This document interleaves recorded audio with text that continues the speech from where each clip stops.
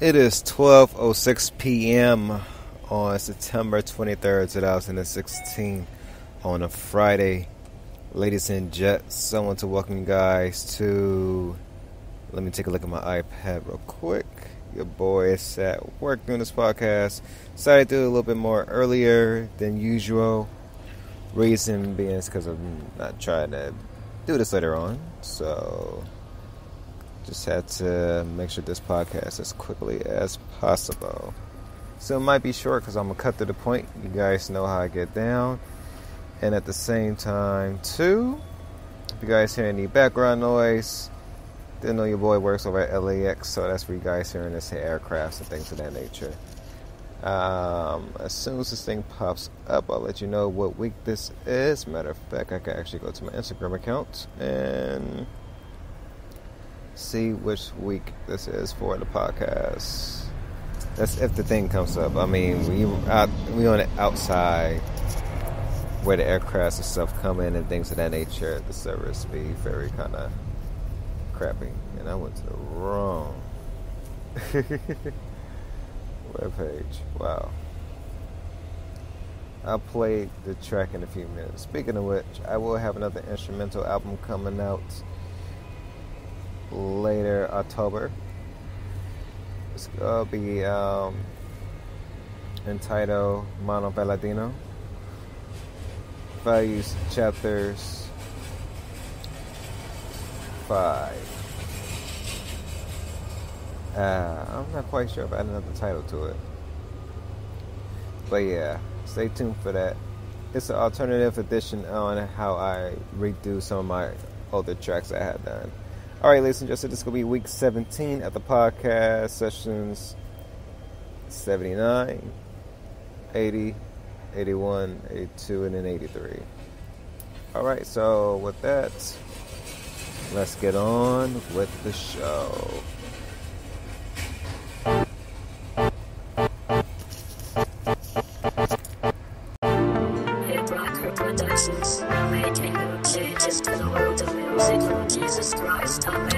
Ladies and gents, welcome. I am your host, Coin Morris, known as Chinchilla Q of the RockProductionCM.com. Business Minus Leaders, aka The Wolfson. Midnight's Classic Soul, aka The Lounge. Welcome, guys, to another edition of the Business Minus Podcast. We're about to go through week 17, session 79 through 83.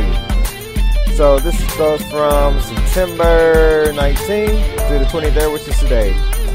So ladies and gents, on September 19, 2016, Blessed Mondays, I said negativity breeds hatred, hatred breeds fear, fear breeds destruction, destruction breeds your own death.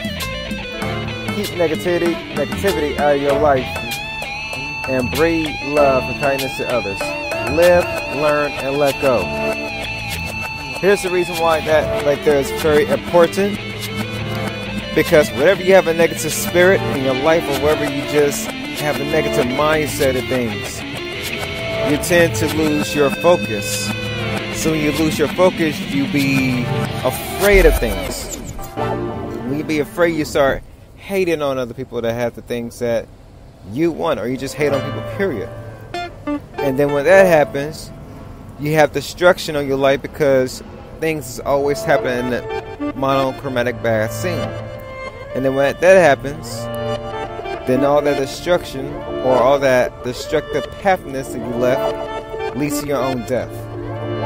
So you got to learn how to love others. You got to learn how to be kind. You got to learn how to just let go of things that's not going your way, or let go of things of the past.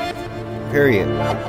You can't keep holding on to that negativity. That negativity will eat you up alive and spit you out into the grave. And then beyond the grave, it's nothing pleasant either. So get negativity, hatred, fear, destruction, and anything else out your life. Live, learn, and let go. So on September 20th, 2016, on the Grind Tuesdays, I say you're stronger than you can ever imagine. You just need to stop thinking that you're little and envision yourself being big. At the same time, stay humble. We tend to look at ourselves in the mirror and say that we cannot do the things that we wanted to do when we was younger. The dreams and aspirations and ambitions that we had, We tell ourselves that we can't do it anymore because we feel as if we lost the focus. We didn't lose focus with anything. We just let life, as I said before in the past, kick us in our butts. So what you have to do is you gotta have your mindset and think that you really are stronger than what you are. You're not doing things that's little. You're making big impacts. It doesn't even have to be something physical. It could be give somebody encouragement. That could be a major thing to somebody. Many in that same time. Or you may have the chance of being wealthy. I didn't say rich, I say wealthy. There's a difference. Rich is temporary. Wealthy is everlasting. Because it continues to the next generations. So, even if you're blessed to be that, stay humble. Always stay humble in anything. Stay humble through the good, stay humble through the bad. Even through the bad with the tests be happening. Stay humble. Because at the end of the day, you're going to bless somebody with your story. And that right there is going to be worth more than what you ever imagined. September 21st, 2016, Motivational Wednesdays. I said it's time to stop dreaming and start doing. Stop planning and start action. Take your action and start living. Live where you're not promised tomorrow. That statement holds true. Because we keep dreaming of we want to do this. We dream that we want to do that. We dream we want to do this. Or we want to plan this out and plan that out. It's good to always have a daily planner. But towards the next motivational post I have said, trust me, the plans that we have is not our plans at all. I mean, it's good to have something down so you can remember it the next day. But at the same time, stop dreaming and just start doing. It's time for us to start doing, ladies and gents, because dream time and play time is over. We don't have that much time on the surface you guys think we do. So start doing what you need to do. September 22nd, 2016, Daily Tips Thursdays, to piggyback on Motivational Wednesdays. I said, there's a saying that goes, if you want to make God laugh, tell him your plans. God already has plans for you. The question is, what may his plans be for your life? That's the major question that we all have. That's just why I said that wherever you plan out, do know it's going to be redirected. God's going to add something else, or he's going to change it completely. I tend to plan things a little bit, not as much. You can call me as one of the people that go through life day by day. But I kid you not that when God does have a plan for your life, He does direct you to whichever areas you be in. And there be times, He does need for you to go ahead and rest because, you kind of, for us as human beings, we overdo it sometimes. So, the crazy thing is, ladies and gents, we just have to, we can plan whatever we need to plan, but at the same time, we have to let God go ahead and plan our direction, because we can't fully plan everything. What may He have for our life? Just keep living. God will really reveal it to us pretty soon, wherever it is that He's planning for us. And for today, Boss Status Fridays, September 23rd, 2016, you guys will love this one. I said, through the midst of the chaos and through the midst of the storm, trust God in everything you do. Period. Truth? No, not truth, my bad. Trust, He comes through at the right time always. Reason why I posted that this morning. Yesterday, my missus, she hit me up in regards to her health and whatnot. We live in two different states. I'm in LA, she's in New York. Long distance relationship and whatnot. We make it work. But she hit me up, in regards to her health and things of that nature. It was some news that, will make any husband literally just say stop everything and handle business and getting the right better.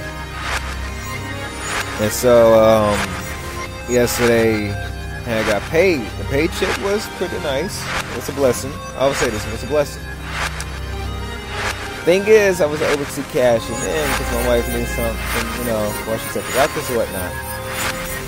And so I'm like, I forgot about it. And then my whole mindset switched because when I came in the morning, I was like happy, like, yay. Then, you know, I got the little message. I'm like, oh, it went to, how you guys doing to, okay, anybody gets in my way, I'm going to F y'all up. Because your boy right now is trying to think of some things to help out the missus.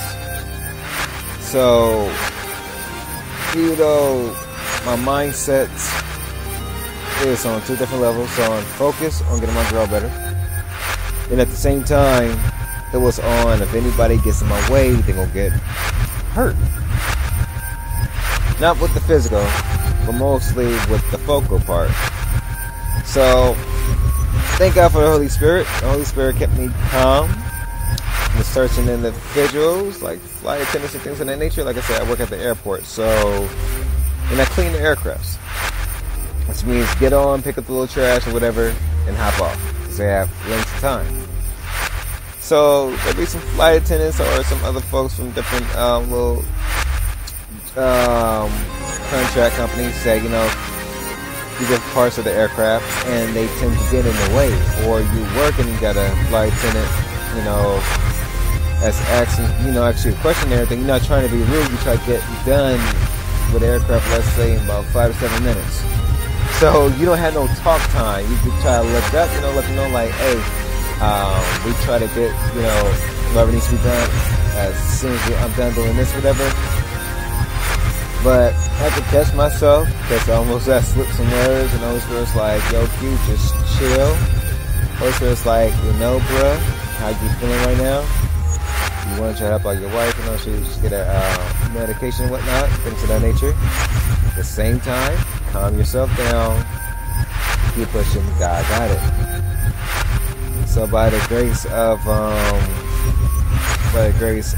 God, He made everything work at the perfect time. I left out of work until we forgot on the time clock that we had to stay updated. Got to answer little questions, whatever on there. I bailed out the door like I need to go to the bank, deposit my check, make sure my missus get her medication money, whatnot, and things of that nature. And so, long story short, she hit me up earlier this morning, right before I had funny thing was, in my dream, me and her was having a conversation and whatnot. And then I have set the ringtone that I have to where it ships me up, and I know it's her. And so I actually woke up, and she was actually hitting me up. I was like, okay. So I took a look. She had told me that she got everything that she needed. And I just thank God right there and then. And I think it's like around 4 o'clock in the morning, so I'm talking to God right before, you know, He got me up to get to work. But like I said before, through the midst of the chaos, through the midst of the storm, God always come through. I'm going to tell you right now, it's like tough trying to trust because for us, we're so physical on, we got to see it there, then and now. See whatever we asking God, we got to see it right there and now, and things of that nature. Like, you know, we talk about it, pray about it, and we just want to see it, just right there, like right in our face. But God, being the loving God, loving and patient God that He is, and trust me, God does have a temper too. Don't test Him. You test God and get Him pissed off, I'm gonna tell you right now, He will make your life completely different than what you thought before. So, make this short, ladies and gents, for Boss Status Fridays. When God comes through, He comes through. The thing we have to do is continue to talk to Him, continue to pray daily, continue to try to hold our attitude so we won't be who banging on somebody else. Because at the same time, for those of our friends that are very close to us, they can tell when something is wrong. And lately, you know, like on some days when I come to work, probably be my Mondays or sometimes my Tuesdays, because I come in from Wednesday, whatever. So Wednesday be like my Monday and Thursday be like my Tuesday. So every day, you know, I'd be cool while I come in. Every day, you know, I just be like, rather be like asleep, or I have too much in my mind, you know.